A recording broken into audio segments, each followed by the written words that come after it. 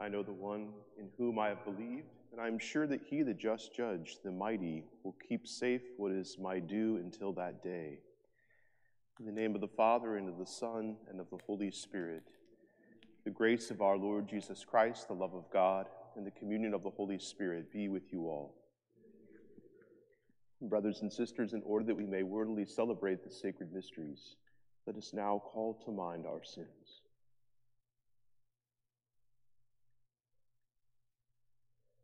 I confess to Almighty God and to you, my brothers and sisters, that I have greatly sinned in my thoughts and in my words, what I have done and what I have failed to do.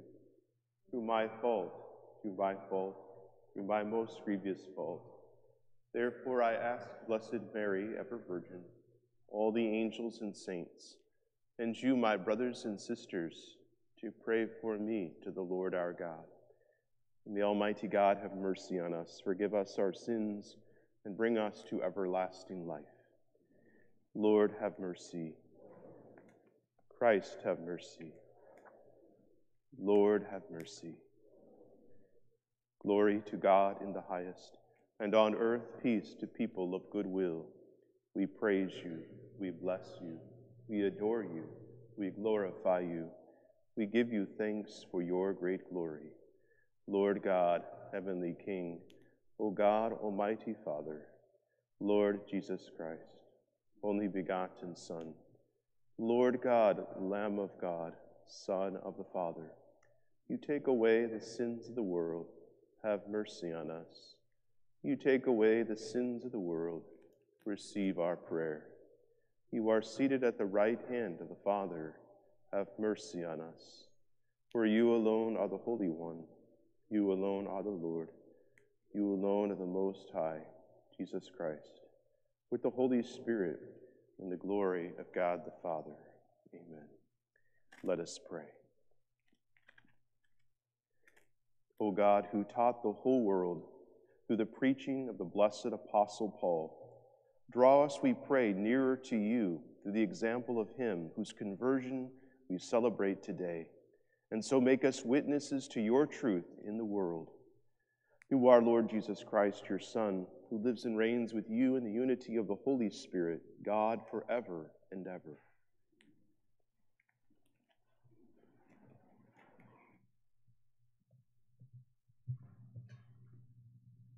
A reading from the Acts of the Apostles. Saul, still breathing murderous threats against the disciples of the Lord, went to the high priest and asked him for letters to the synagogues in Damascus, that if he should find any men or women who belonged to the way, he might bring them back to Jerusalem in chains. On his journey, as he was nearing Damascus, a light from the sky suddenly flashed around him. He fell to the ground and heard a voice saying to him, "Saul, Saul, why are you persecuting me?" He said, "Who are you, sir?" The reply came, "I am Jesus, whom you are persecuting. Now get up and go into the city, and you will be told what you must do." The men who were traveling with him stood speechless, for they heard the voice, but could see no one. Saul got up from the ground, but when he opened his eyes, he could see nothing. So they led him by hand and brought him to Damascus. For 3 days he was unable to see, and he neither ate nor drank. There was a disciple in Damascus named Ananias, and the Lord said to him in a vision, "Ananias?" He answered, "Here I am, Lord." The Lord said to him, "Get up and go to the street called Straight, and ask at the house of Judas for a man named Tarsus, named Saul. He is there praying, and in a vision he has seen a man named Ananias come in and lay his hands on him, that he might regain his sight." But Ananias replied, "Lord, I have heard from many sources about this man, what evil things he has done to your holy ones in Jerusalem. And here he has authority from chief of priests to imprison all who call upon your name. But the Lord said to him, Go, for this man is a chosen instrument of mine, to carry my name before Gentiles, kings, and children of Israel, and I will show him what he will have to suffer for my name.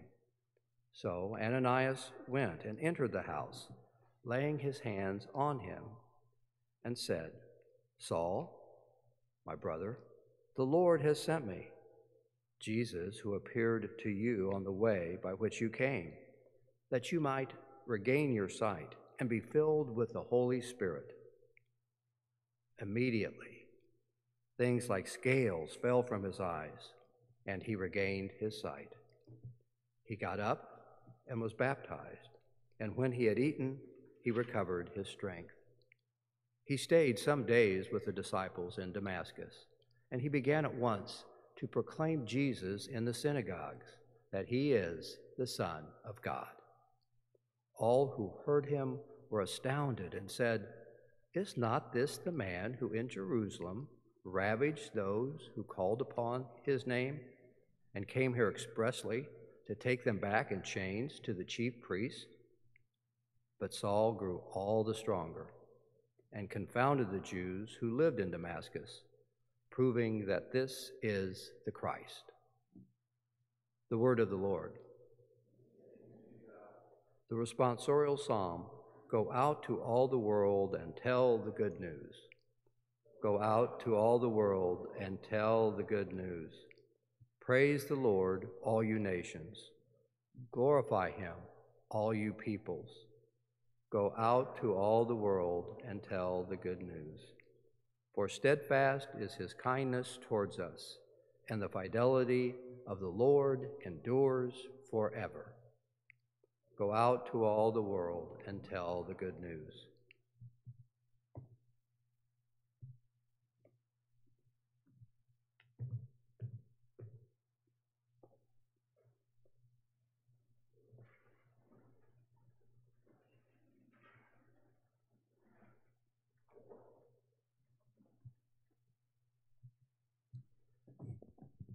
The Lord be with you.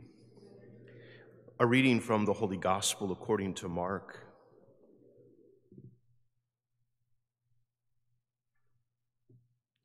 Jesus appeared to the 11 and said to them, Go out into the whole world and proclaim the gospel to every creature. Whoever believes and is baptized will be saved. Whoever does not believe will be condemned. These signs will accompany those who believe. In my name they will drive out demons. They will speak new languages. They will pick up serpents with their hands, and if they drink any deadly thing, it will not harm them. They will lay hands on the sick, and they will recover. The Gospel of the Lord.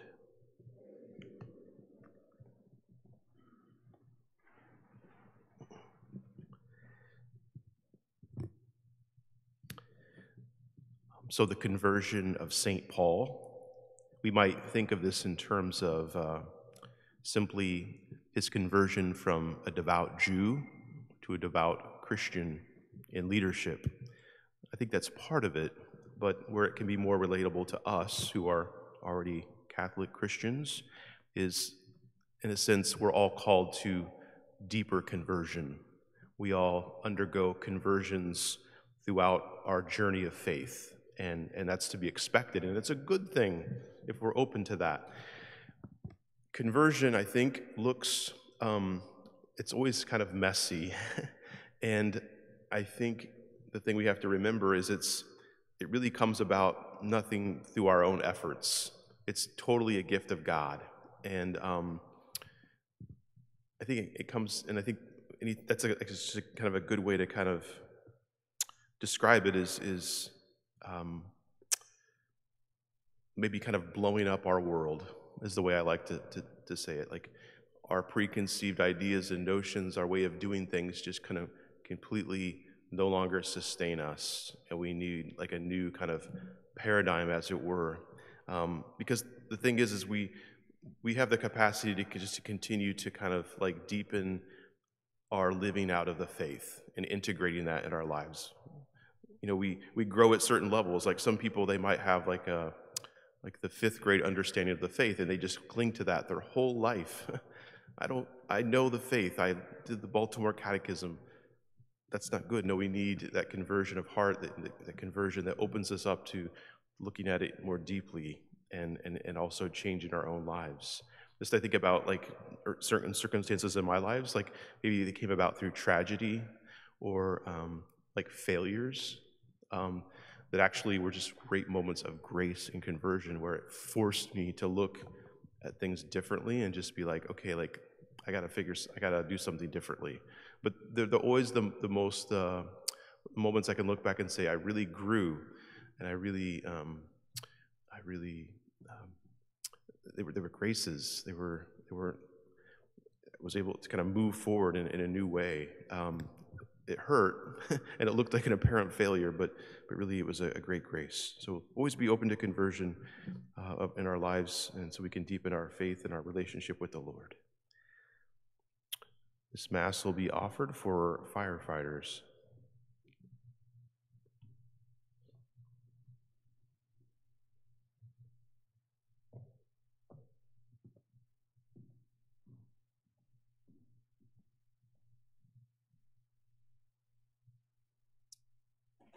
Blessed are you, Lord God of all creation, for through your goodness we have received the bread we offer you, fruit of the earth and work of human hands.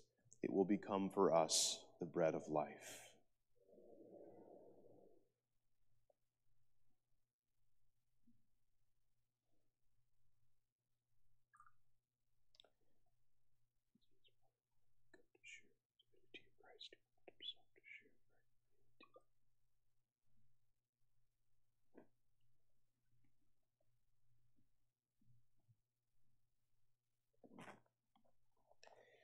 Blessed are you, Lord God of all creation, for through your goodness we have received the wine we offer you, fruit of the vine and work of human hands.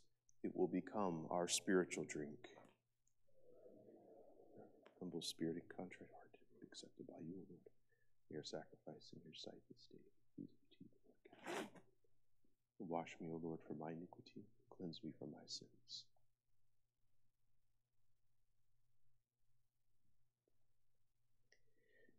Pray, brothers and sisters, that my sacrifice and yours may be acceptable to God, the Almighty Father.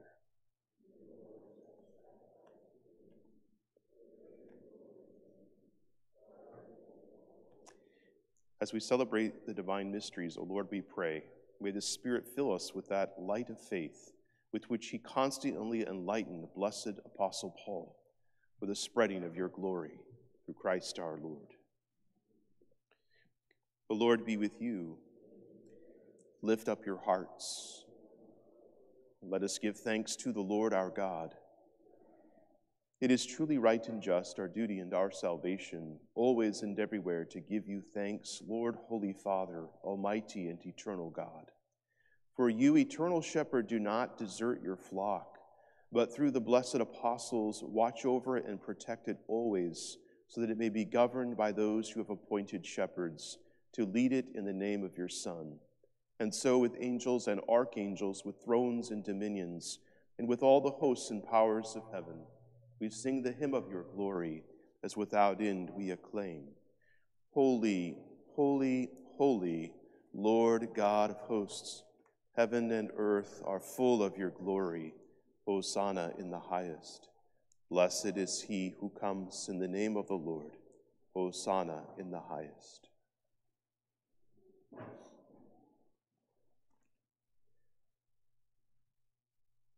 You are indeed holy, O Lord, the fount of all holiness.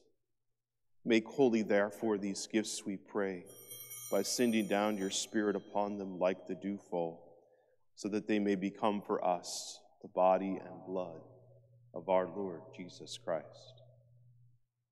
At the time he was betrayed and entered willingly into his passion, he took bread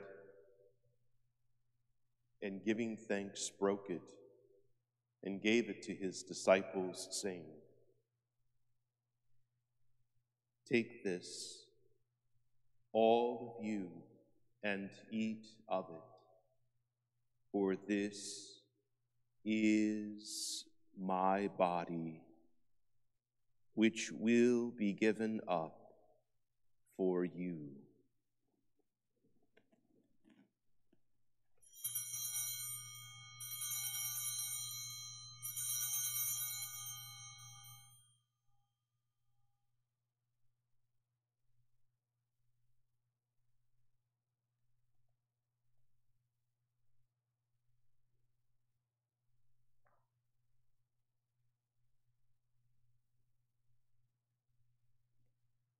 In a similar way, when supper was ended, he took the chalice, and once more giving thanks, he gave it to his disciples, saying, "Take this, all of you, and drink from it, for this is the chalice of my blood, the blood of the new and eternal covenant, which will be poured out for you and for many, for the forgiveness of sins. Do this in memory of me."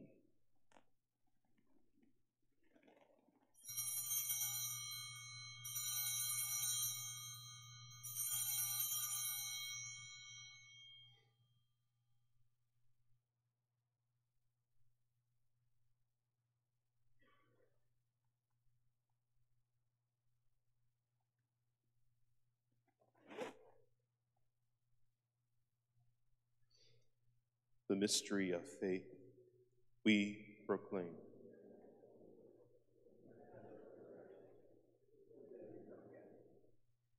Therefore, as we celebrate the memorial of his death and resurrection, we offer you, Lord, the bread of life and the chalice of salvation, giving thanks that you have held us worthy to be in your presence and minister to you. Humbly we pray that, partaking of the body and blood of Christ, we may be gathered into one by the Holy Spirit. Remember, Lord, your church spread throughout the world, and bring her to the fullness of charity, together with Francis, our Pope, and James, our Bishop, and all the clergy. Remember also our brothers and sisters who have fallen asleep in the hope of the resurrection, and all who have died in your mercy. Welcome them into the light of your face. Have mercy on us all, we pray, that with the Blessed Virgin Mary, Mother of God, with blessed Joseph, her spouse, with the blessed apostles and all the saints who have pleased you throughout the ages, we may merit to be co-heirs to eternal life, and may praise and glorify you through your Son, Jesus Christ. Through him, and with him, and in him, O God, Almighty Father, in the unity of the Holy Spirit, all glory and honor is yours forever and ever.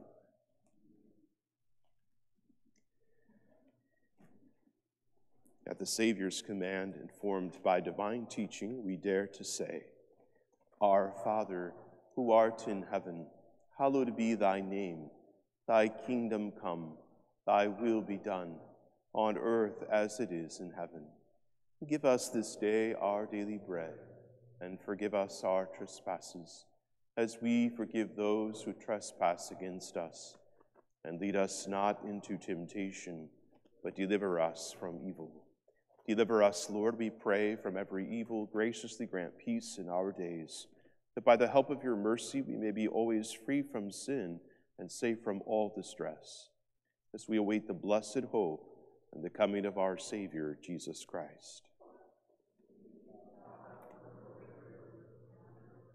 Lord Jesus Christ, you said to your apostles, "Peace I leave you, my peace I give you. Look not on our sins, but on the faith of your church, and graciously grant her peace and unity in accordance with your will, who live and reign forever and ever." The peace of the Lord be with you always. Let us offer each other the sign of peace.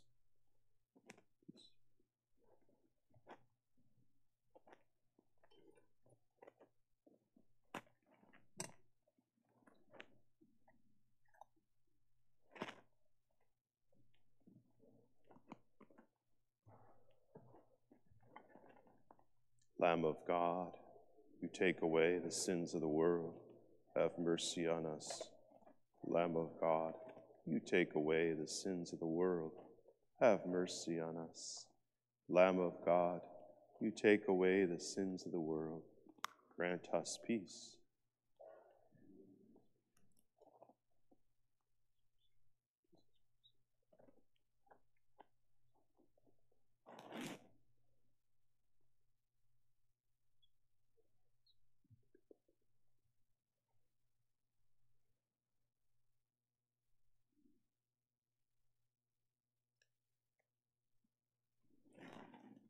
Behold the Lamb of God.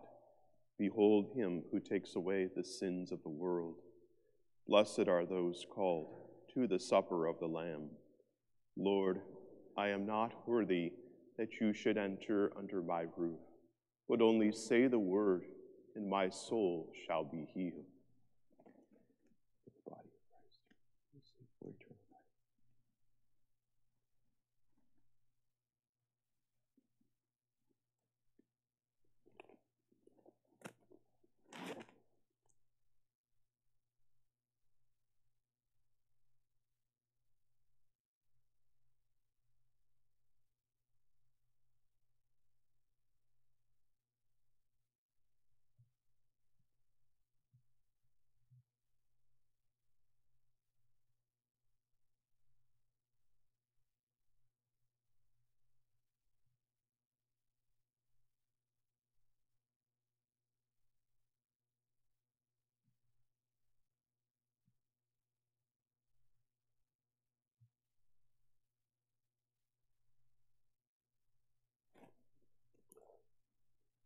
I live by faith in the Son of God, who has loved me and given himself up for me.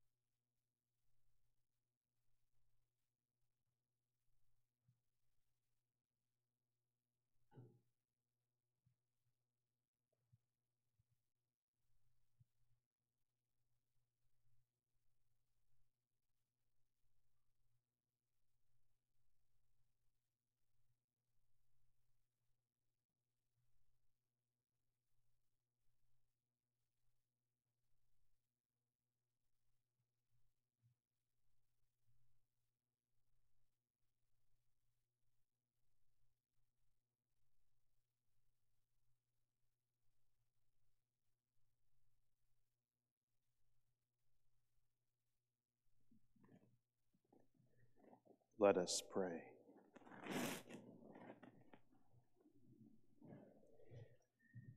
May the sacrament we have received, O Lord our God, stir up in us that fire of charity with which the blessed Apostle Paul burned ardently as he bore his concern for all the churches, through Christ our Lord.